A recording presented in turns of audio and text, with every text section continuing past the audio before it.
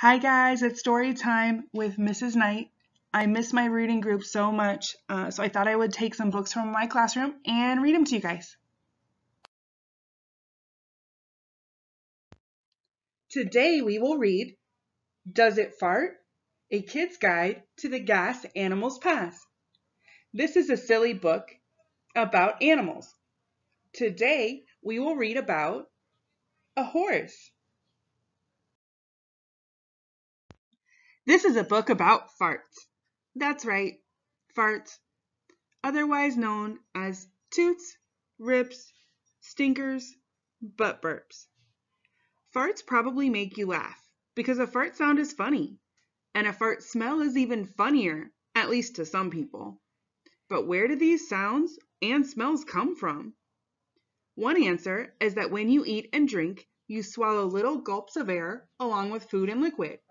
This air eventually comes back out, usually as burps, but sometimes as farts. Another answer is that as your body breaks down the food you eat in a process called digestion, it creates gas, which starts to build up in your stomach and intestines and needs to escape. So your muscles push the gas out as a fart, the same way it pushes out poop. If you've heard of someone say the words pass gas, this is what they're talking about. A third answer is that your body has super tiny creatures living inside it called bacteria. And when you eat a food that's hard to break down, the bacteria take care of it for you. They munch the food up and in the process make lots of gas, which, you guessed it, comes out as farts. You've probably noticed that there are different types of farts, some smellier than others, some more frequent than others. It all depends on the food you eat, how healthy you are, and how much bacteria lives in your gut. For instance, if you eat vegetables like broccoli, beans, or peas, or if you eat dairy products like milk or yogurt, you'll probably find yourself farting up a storm. Plants and milk are made of materials that take a long time to break down in your body, and while the whole time they're breaking down, gas is building up. Some farts don't smell too much because they're mostly made up of an odorless molecule called carbon dioxide. But when you eat foods that have more sulfur in them, like meats, your farts will get seriously stinky. If you're sick or allergic to a food you eat, your body might make some really smelly farts too. And sometimes you just have more bacteria living in your insides than other people do. And the best way to get rid of all the gas those little eating machines create is to force it out through your backside, making you a fartosaurus.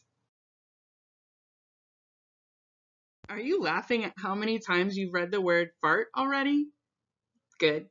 Farts are funny, and if you have a dog at home, you know that animal farts are super funny. Think about it. A whale fart is probably huge, right?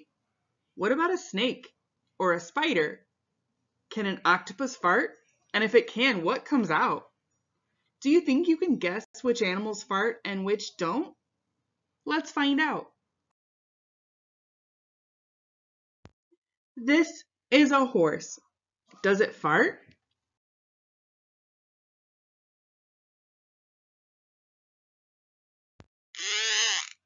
Yes, it takes horses a long time to digest all the plants they eat because plants are made of a substance called cellulose, which can be hard to break down.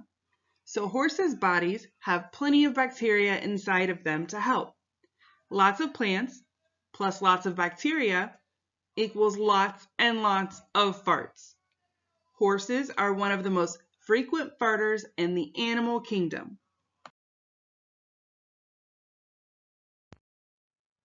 Now is a good time for a silly writing prompt. Cows eat plants too. Do you think cows fart as much as horses do? Why or why not? You can even draw a silly picture too. I'm going to show you how I will start my sentence. I think that cows blank because blank.